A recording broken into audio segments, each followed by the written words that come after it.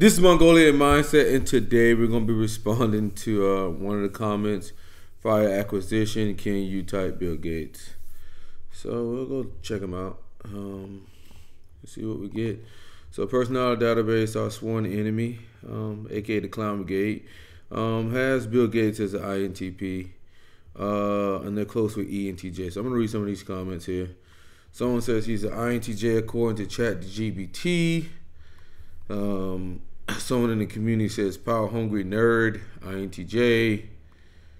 People show ENTJ with being power hungry, and if you are power hungry, you will get people typing you as ENTJ, regardless of anything else about you. Unless you don't like you, then you're ESTJ.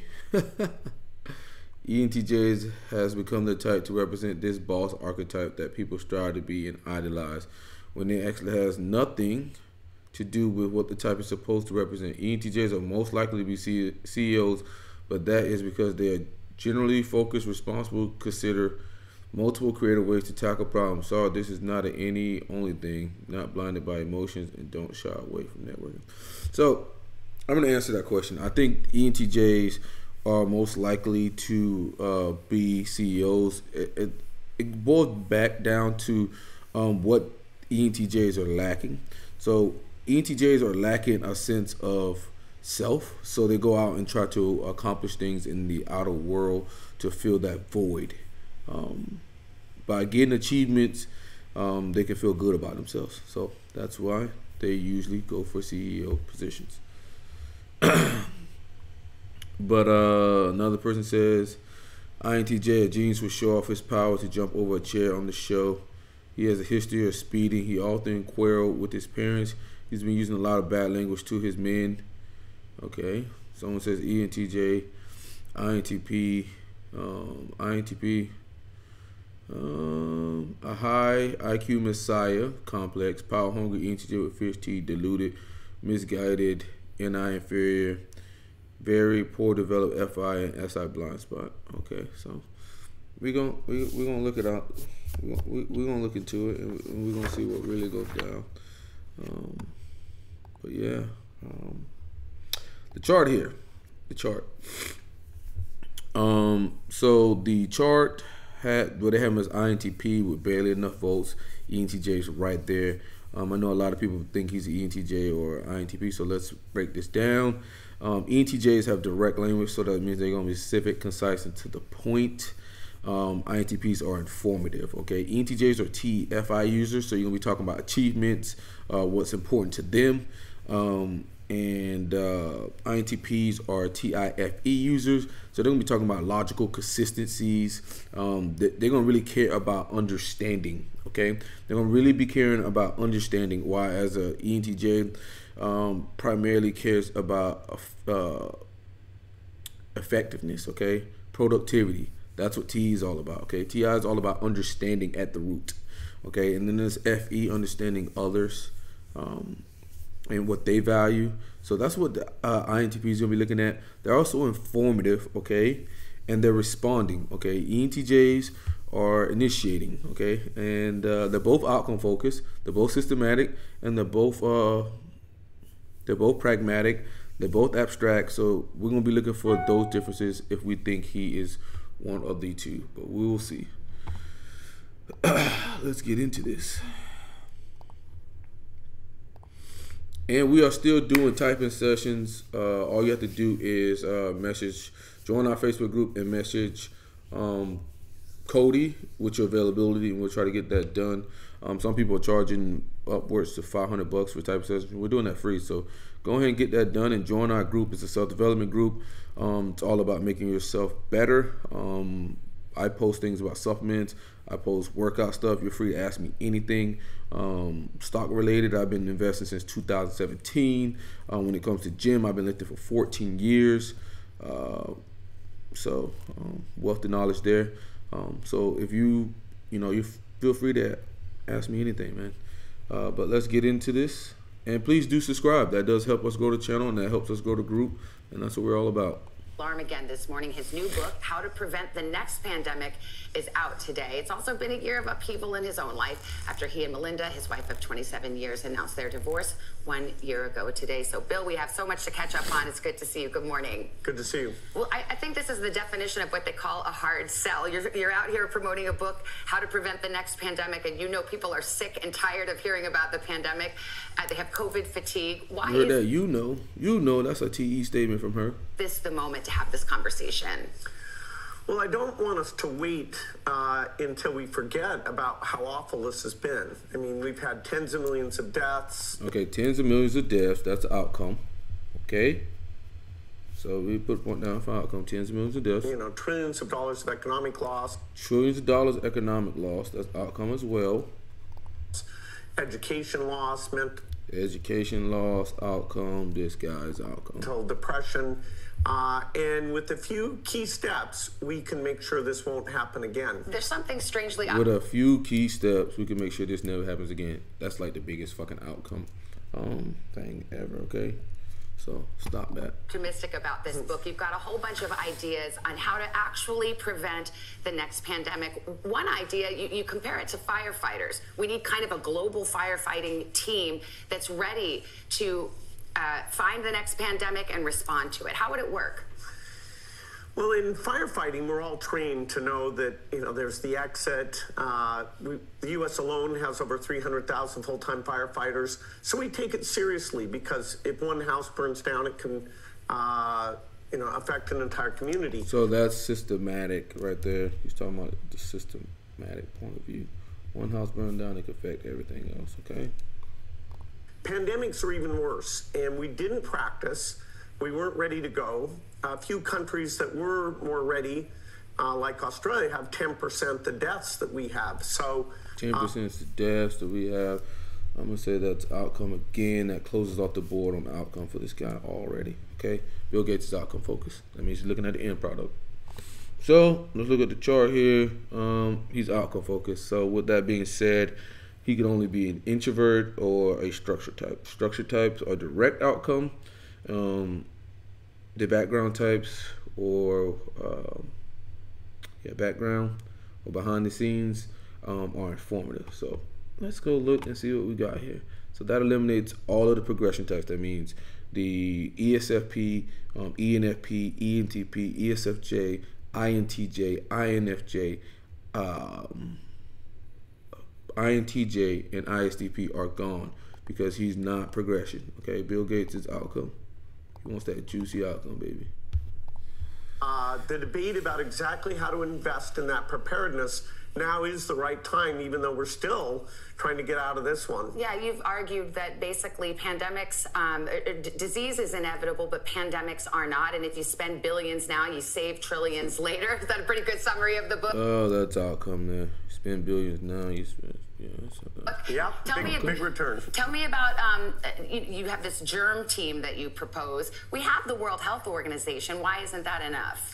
Well, they're not funded, actually, to go to countries and practice. They're not funded to fly in when there's an outbreak. So they need... Okay, he's spitting facts here. That's T.I. They're not... That's T.I. $1 billion a year, 3,000 more people that would stay dedicated to pandemics. You know, pandemics don't come very often, so it's easy to take your personnel and go work on other things. And here, we'd make sure that this team had those skills and was always practicing. By the way, in some ways we were lucky with this pandemic. It certainly could have been a more contagious virus, and it could have been more lethal. Yeah, the lethality ends up being about 0.3%. Smallpox is 30%. So this is not the worst case, all the more reason. That's some TE. I'll give him some TE there. Statistics to make these investments in preparedness. When you look at how the U.S. and the world responded to COVID-19, whether it's masks or vaccines or shutdowns, closures, it's become so political. I wonder if it happened again, if it was March 2020 all over again with COVID-19, would we even be able to mount as effective a response as we did last time around? It's been so politicized. Yeah, it's unfortunate that we didn't get trusted voices in both parties talking about the benefit of masks and vaccines so that it wasn't a political issue. I think everybody does support as well. The health workers who are heroes. I think they support the innovation where we got the vaccine out faster than ever before, and that has saved millions of lives. Even that vaccine, we can make a better one where you never get infected. So, you know, innovation. Outcome as well. Like in many areas, is where I see a potential for a consensus and for avoiding most of the damage. Yeah, the book, if you want to geek out on some of the innovations and where the technology is, a vaccine you can inhale, a pan vaccine, it's in there. But let's talk about misinformation, because that has been a hallmark, unfortunately, of this pandemic. President Biden rather famously said last July that misinformation on social media is killing people. Do you agree? Yes. Absolutely. I believe there's going to be a war on misinformation in the future. Swear to God, with the rise of podcasts and things like that, man, you're going to have to really know your information or you're going to get fucked out here. It's been weird that, you know, vaccines have been attacked as, you know, being overall net negative, or there's some conspiracy here. It's terrible. Well, some of it affects you. You're part of these conspiracy theories. That is a very weird thing, that just because I support vaccines to save millions of lives, people are saying, no, Outcome. You know, I make money from vaccines, or that I'm trying to, you know, cause death or track, or a lot of strange stuff. Hard to understand why that is. Well, you know, hard to understand why that is. That's a TI statement. Information is obviously a big issue that a lot of folks like you are worried about.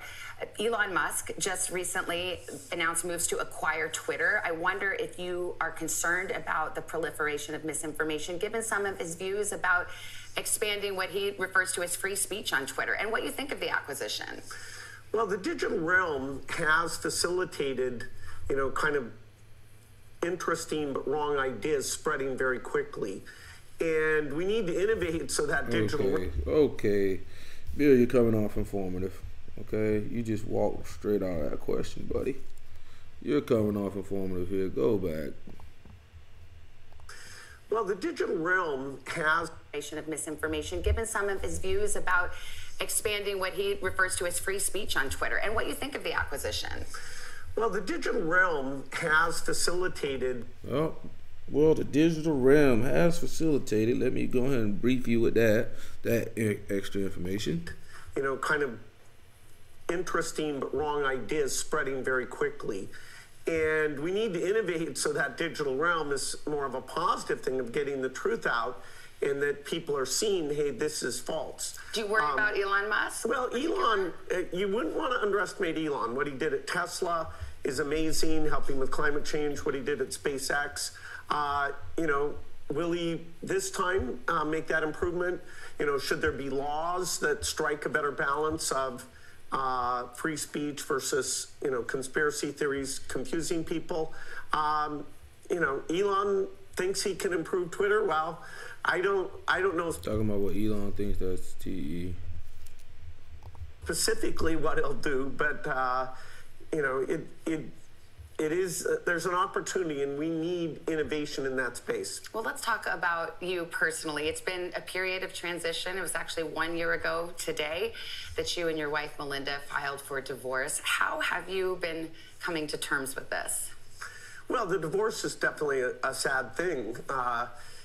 You know, I have responsibility for causing a lot of pain to my family. You know, it was a tough year. I feel good that all of us are moving forward now. You know, my oldest got married. Giving a lot of information here. My boy's sweating. Bill's sweating up there. Go back to the question. My buddy's sweating up there. This is definitely a sad thing. You know, I have responsibility for causing a lot of pain to my family. Causing a lot of pain to my family. That's some FE there, buddy. Okay. You know, it was a tough year.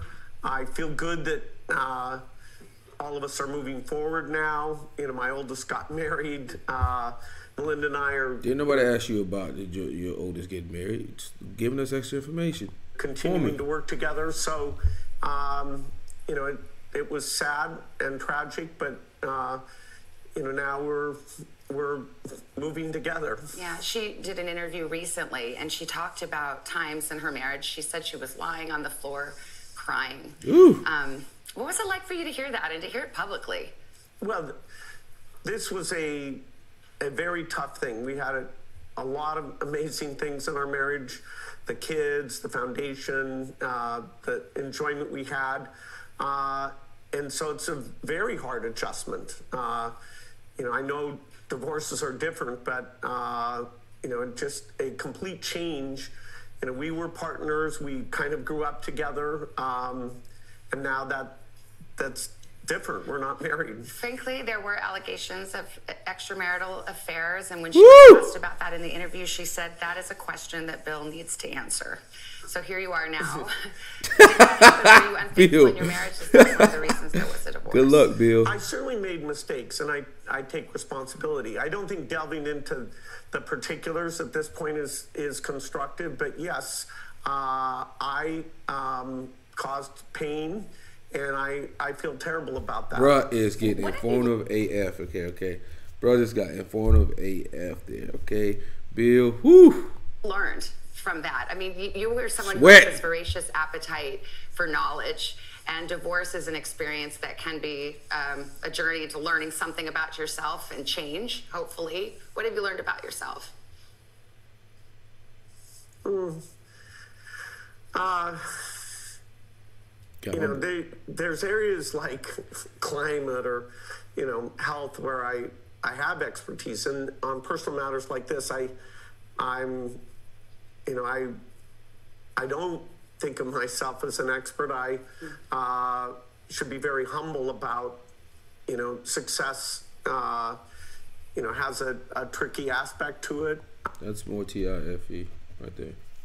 Very humble about achievements. So, you know, I don't have great advice for other people. Yeah. I have to ask you about Jeffrey Epstein. Melinda mentioned that was one of the strains, your relationship with him. And, you know, why? I guess the question is real simple. I mean, why did you continue to meet with him? When you met him, he was already a convicted sex offender. You know, and do you regret that? I certainly made a huge mistake, not only meeting him in the first place, but I met with him a number of times. I had a goal of raising money for global health. He's busting them eyes like SI can only do. Okay, SINE, come on. I didn't realize that in a meeting with him almost downplayed the incredibly awful things he did. You know, I learned more about that over time, but you know, I'd add that to the list of big mistakes, including, you know, where Melinda's advice was sound and I should have followed it sooner than I did. And you never saw anything where you thought, this doesn't feel right? Linda kind of had a visceral reaction the first time she met him. No, he was a bad person. And, you know, I had a reason that I thought those meetings would lead to something good, but I shouldn't have done them. And finally, on this topic, you recently gave an interview and you said you'd marry Melinda all over again. She says you guys are friendly. You made Bill cry. Friends, but friendly. How do you see the relationship moving forward? Well, one of the things we built together is the Gates Foundation, and we love that work. You know, we've got all the resources I was lucky enough to get. We've got Warren Buffett committed massive resources. And so making sure that is spent well, saves lives.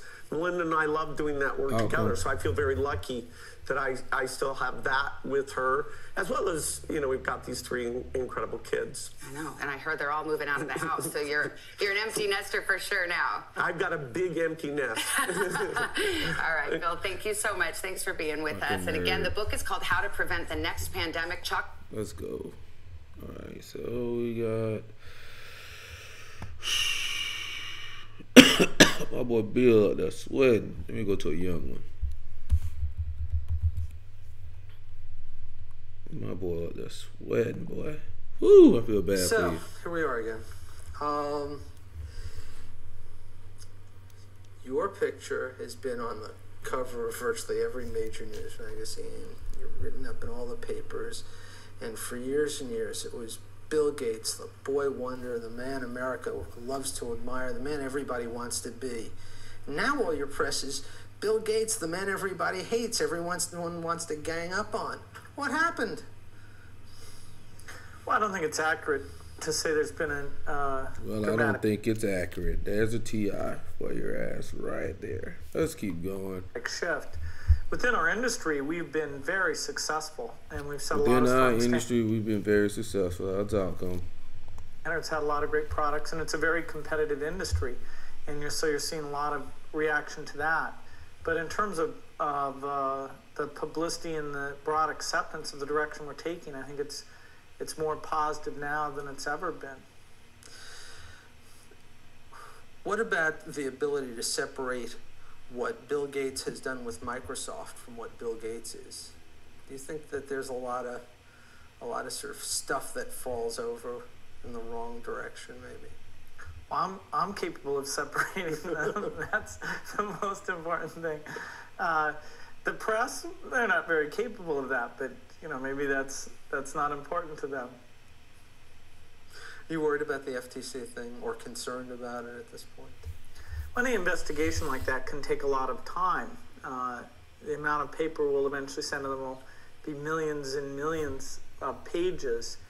And since we've been talking to them, they've initiated investigations into 3 or 4 other companies in the industry. And so they're obviously learning a lot about the industry. It's not something we expect to change our business, but it is a distraction. Good. Now that we got that out of the way, let's go into some fun stuff. Do you remember the first time you saw or used a computer? Do you remember your first instance? Sure. Tell me about it. Well, I was 13 and some money had been donated to get a time-sharing terminal. It was a General Electric computer at the other end. We had a teletype with a modem. And so people were trying to figure out how to use the thing, and myself and a friend, Paul Allen, got involved and started writing programs. Did you know then? Where the hell was the journey there? There was no journey at all. Where did he just jump straight to the outcome? Did you know then that that's where you wanted, did you just say, gee, this is where the world is going? Well, at a very young age, I was heavily involved, for long periods, working day and night on the machine, writing programs, learning new things. I'd go through periods where I'd say, hey, this computer stuff, let's not do that for a little while. Then I'd go back into it. And when I went to college at Harvard, I was still dealing with that. Am I going to work on this computer side, or maybe I'll just go work in economics or law and do what I thought of as a more normal pursuit. So I was always mixing back and forth, and it wasn't really till I dropped out and started Microsoft that I declared where my focus would be. When you got that phone call from IBM. He's responding. In both interviews, Bill Gates is primarily responding. So if he's responding outcome, that means he's informative. And we kind of noticed that he's informative here. So with outcome and responding and informative, we are down to the background types: ISFJ, ISFP, INTP, and INFP. Okay. With that being said, let's keep going. It seems like he's a TI user, so if he's a TI user, we'll be down to ISFJ and INTP, and we'll just need to see, is he abstract or not? However that finally transpired, where they said, you're it, we're going to use your system on our new personal computer. Did you have any sense that this was sort of day one of a revolution? Well, it really wasn't. You got to understand, we'd been in business, and we were the first in the business, the largest in the business at that point in time. Our system software, our BASIC, was being used on virtually all the machines. When IBM first came to us, they had proposed an 8-bit machine, which wouldn't have had any impact at all. It was our suggestion that they take the opportunity to move up to a 16-bit machine, which kind of contradicted the purpose of the project, which was just to prove that IBM could get something done quickly. They didn't have a very big forecast for it. And we actually had more people working on the project throughout that project. Look how much extra information he's giving. Even though we were a 30-person company than IBM did. And it had to go through all these reviews, and they could cancel the product at any time. And particularly this idea of using a 16-bit processor, there was some real resistance because it meant we had to write new things to get the work done. And so it had its ups and downs. Once it got done, we chose to use that as the model to go systematic. Go to other manufacturers and promote the idea of using our operating system and being compatible. Obviously, it's got systematic, but we got to get these systematic points. And so we saw that as the beginning of true compatibility between these desktop machines. When you first got into it, when you first started Microsoft, what did you envision as the future of personal computing? Did you see a paperless office coming, a computer in every home, an information powerful society? What were your views? Well, Paul Allen, my co-founder, and I wrote down that we see a computer on every desk and in every home. We saw the microprocessor, the chip that drives it, improving so rapidly that any access to information or processing of information would move into the PC, and it would be the tool of the information age. And so that general belief is what we've been moving towards these 15 years. Of those hopes and promises, which are the ones that you feel have best been delivered on, and which ones haven't been? Well, this is an industry where we talk a lot about ease of use and capabilities, and we still have a long ways to go to make these devices as easy as we'd like. People's curiosity about the machine and their willingness to learn things and help other users have been really essential to getting the tool to be used as broadly as it has. And it's been an industry with a lot of ups and downs. All of our early competitors went bankrupt. Most of the early outcomes. Hardware companies are gone. There's been, during the 15 years I've been in the business, the number of companies that have come and gone have been incredible. And it's because a lot of people didn't come up with the right products, they didn't transition to the new stages, and it means it's confusing industry to follow.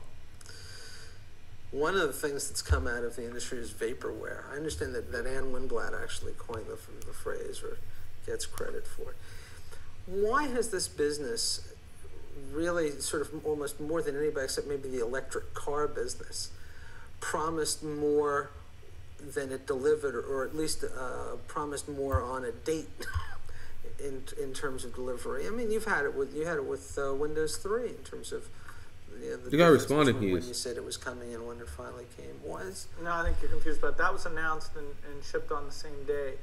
If you want to go back 8 years to the initial Windows product, there's a case there, but not with Windows 3. But he bust his ass with TI. Okay, this guy's TIFE. We got enough points for that already. He's TIFE, so that eliminates isfp, infp. They're both systematic, so we're just looking for abstract, pragmatic versus affiliative and concrete. Bill Gates is abstract, but we'll keep going till we see something. Why has this sort of been endemic in the industry? And at the end, I'm going to compare him to an actual entj so that people can actually see the difference. It's a world of a difference. Well, I think some of it reflects the great interest that users have in knowing when the personal computer is going to get better and more powerful. If you spend hours a day working with the tool, you like to give input into where it's going to go and see how it's going to change. So even when we don't announce products, like Windows 3 wasn't announced at all, you have a set of dedicated publications, or even the business press going in and taking every testing release you put out, every rumor they can capture, and talking about that. So I think it's the level of interest that drives these things. That amount of pre-announcement, and if you go look in the last 2 or 3 years, we've done very, very little of that. Some people are still doing a lot. When somebody gets behind, like say somebody didn't write Windows applications when Windows is taking off, then you get them saying, hey, wait for us, our product's going to be great. And we have quite a lot of that right now. What the fuck is he saying? I couldn't imagine who you might have in mind with that.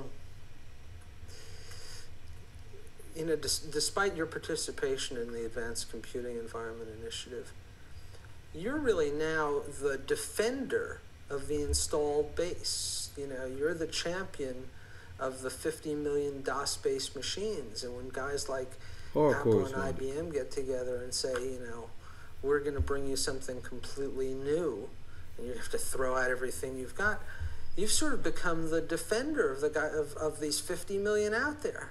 Was that a role that you went after, or has that just sort of happened? And how do you feel about that?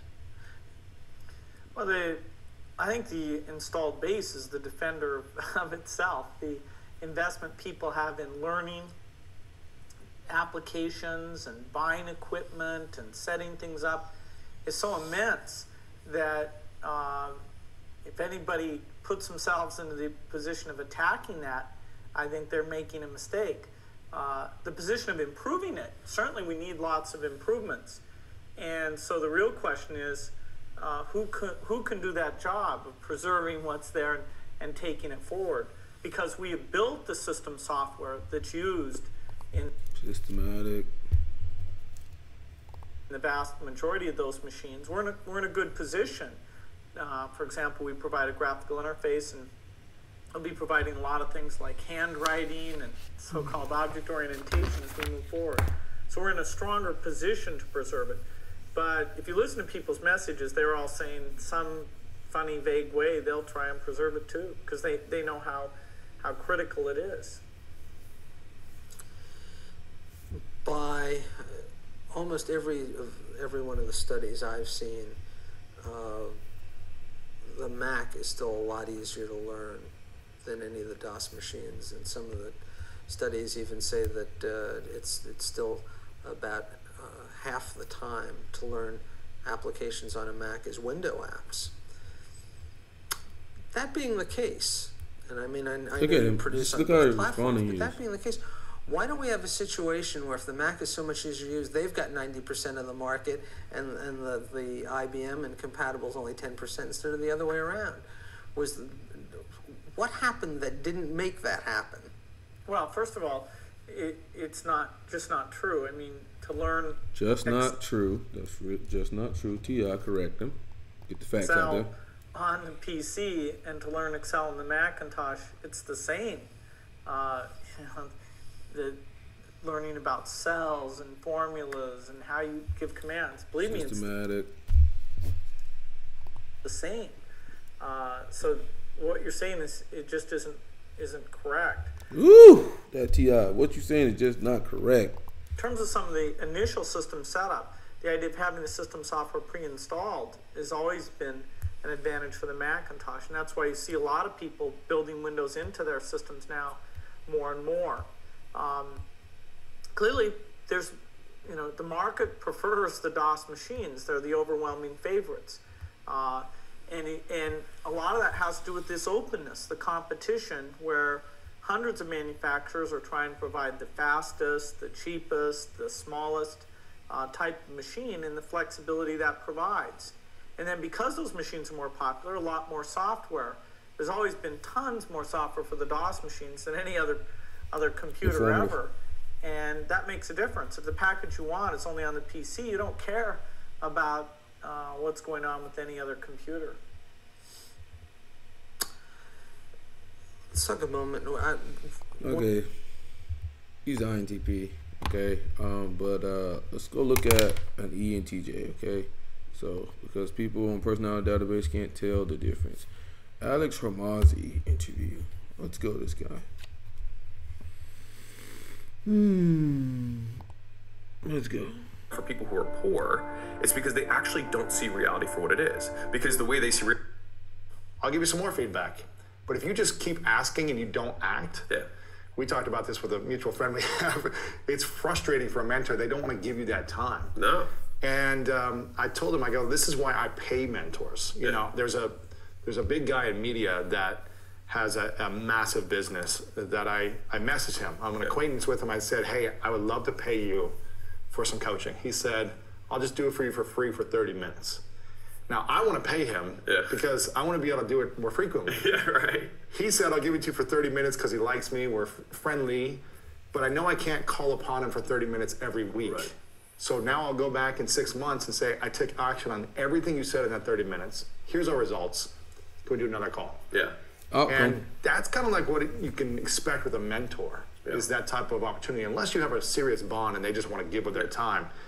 But investing in it, like you said, is so much more powerful in getting that speed of information, in my opinion. Totally. The single highest return on investment thing I've ever done, and not to sound trite here, but I just like using scenarios. Like if I had taken all the money that I had spent on coaching, mentorships, courses, workshops, seminars, and put that in the S&P 500 when I, 10 years ago, right?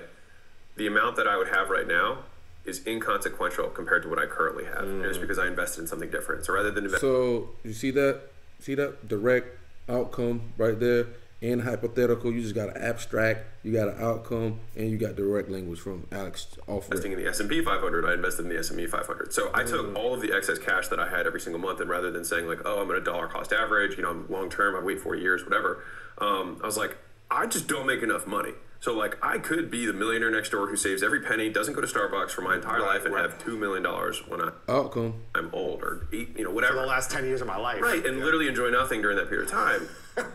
That doesn't sound like that's not a trade I wanted to make. And so I had a belief that I know I will work hard, and if I'm given the right tools, I will be able to implement them. And so I took all my extra money, and this is kind of, a lot of people might not necessarily agree with me on this, but it worked for me. So I put all of every dollar I had, even when in debt, to get access to communities and mentors and coaching programs. And that's what an ENTJ is like, okay?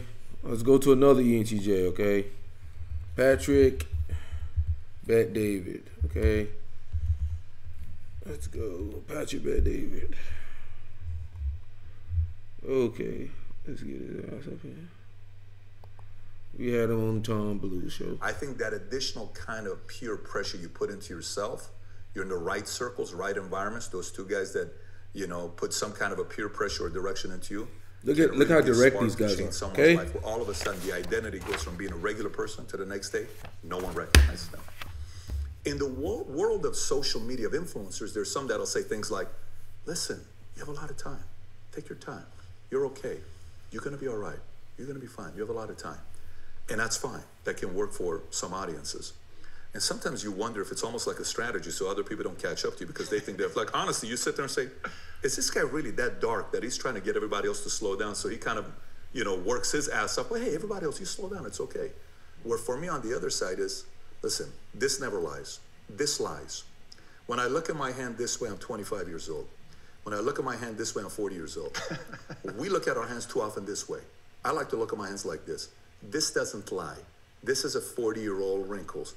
This is 40, okay? You got direct I can't lie about that. That's 40 years old. Now, I can look at this and say, no, I'm a lot younger. I got a lot of time. We don't. So, for me... We don't. Yeah. So, that's what ENTJs look like, okay? Very direct, okay? Our buddy there, Bill Gates, is not. So, let's go to the chart here. Bill Gates is INTP. He's outcome. He's systematic. He's a TI user. Like he said, like you saw in the interview, he's busting ass with that TI. Correct your ass here, correct your ass there. He's informative, so he's very descriptive, wordy, passive, whatnot. He's an SINE user, so he talks from his first person perspective. He's responding, he's introverted, he's abstract, and he's pragmatic, okay? Yeah, learn the difference between ENTJs and INTPs.